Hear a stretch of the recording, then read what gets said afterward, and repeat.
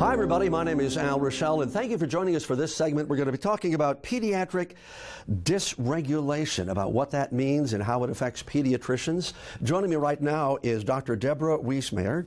Good to see you. Thank you for joining us. Good to see you, too. Tell me a little bit about your background and what you've been working on in this field. Absolutely. So I'm a physician scientist at Ann and Robert H. Lurie Children's Hospital of Chicago, which is Northwestern University's Children's Hospital.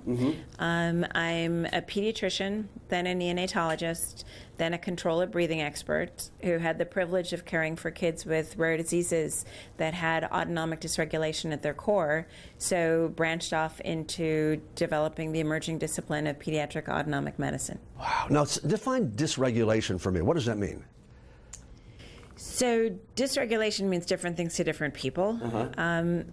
The reason it has particular application to the autonomic nervous system is, simplistically, the autonomic nervous system is the system that functions automatically to sustain life, affecting virtually all organ systems of the body. So it operates like a fine symphony, where everything is in perfect regulation. So when you go to sleep, your heart rate and breathing slow. When you exercise, your heart rate and breathing increase. Blood pressure changes, temperature regulation, all beautifully regulated. So when that regulation is kicked off balance, we refer to it as dysregulation. Okay. So terms mean everything. So it's autonomic dysregulation. What do you mean by dysregulation? So dysregulation suggests that there is regulation as the norm. So dysregulation would be when, for example, your heart rate variability isn't as diverse as it might be, so that your heart rate would change properly when you exercise or when you go to sleep.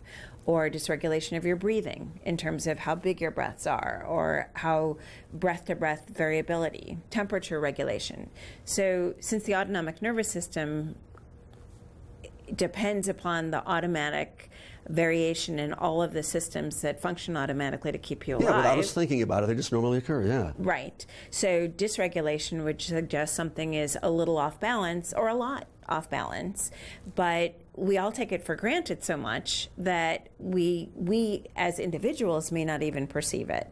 But a physician evaluating a child, or a child who has symptoms that they just don't feel good, but when you start to probe deeper, it can, and the reason for this whole experience and interview is the autonomic nervous system is off balance. And by saying not dysfunctional, then you're not putting a label on somebody that a child or a parent might not understand. Now, is it different with pediatrics than it is other age groups? And how does this all fit into the field of pediatrics? Children don't like to be considered dysfunctional. Sure. I don't think anybody likes to be considered dysfunctional. And so let's go back to your question about where does pediatrics fit into all of this. So adults and autonomic dysregulation go back some ways. But for pediatrics to be involved in the movement of autonomic dysregulation is a more new phenomenon. In our experience, by having the privilege of taking care of children with rare diseases caused actually by gene mutations in the early embryology of the autonomic nervous system, we needed objective measures to even quantitate what children were experiencing or the symptoms to make sense of them. Sure. So at the beginning, people thought we were crazy. And as time went on, since children are not just little big people, it became clear that there were unique situations in pediatrics that we had to be more attuned to. So we like to say that pediatric autonomic medicine is an emerging discipline. Now, are there forms of that are more desperate or more, well, that could end up being fatal, or that are more difficult to deal with right off the bat? So I think you're coming from the angle that every condition has a name. And in pediatrics, not all conditions have names. Even in adult autonomic medicine, the vast majority of physicians are adult neurologists, and unfortunately, many of the conditions are degenerative. In pediatrics, the autonomic dysregulation is not necessarily degenerative. It actually can be congenital, so that children are born with a condition where, in the case of congenital central hypoventilation syndrome, abbreviated with the acronym CCHS, those children have a gene mutation that occurs early in the embryology of the autonomic nervous system. So systems that should be in place anatomically as well as functionally might either not be present or may not be functioning as automatically as they should.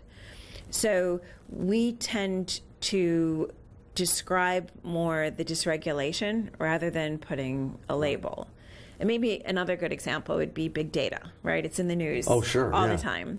So one of our key ambitions, and many of our research projects, are focusing on harnessing big data to identify a child's autonomic signature. So a baby in the neonatal ICU or in the pediatric intensive care unit, we know what healthy looks like.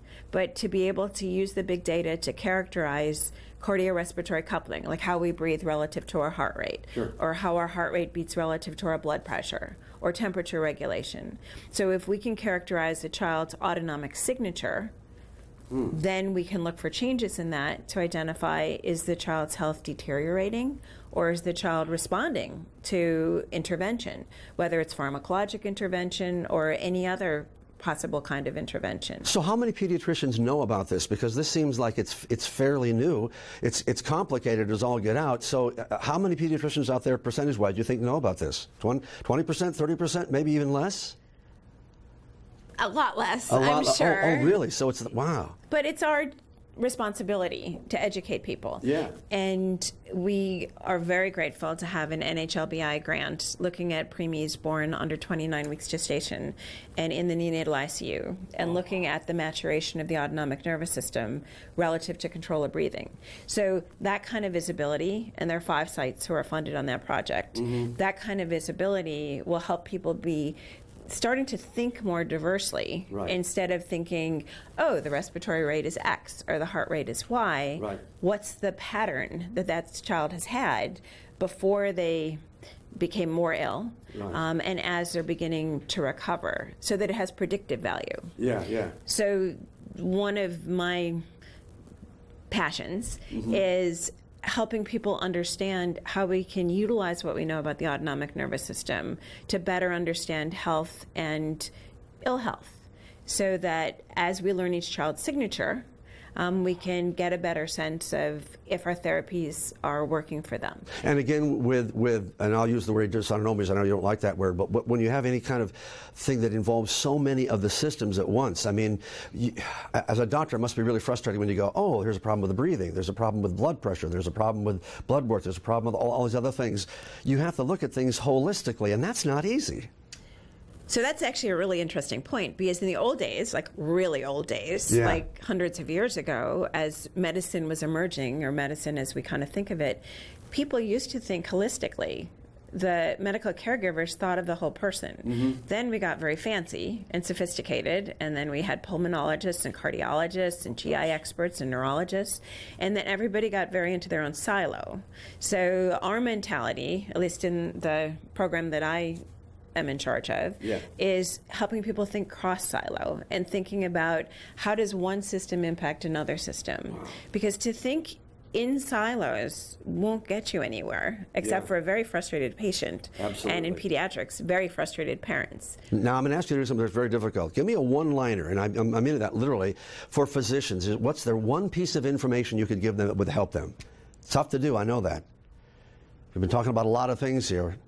Just to be alert. There may be other things that are happening out there that you may not know?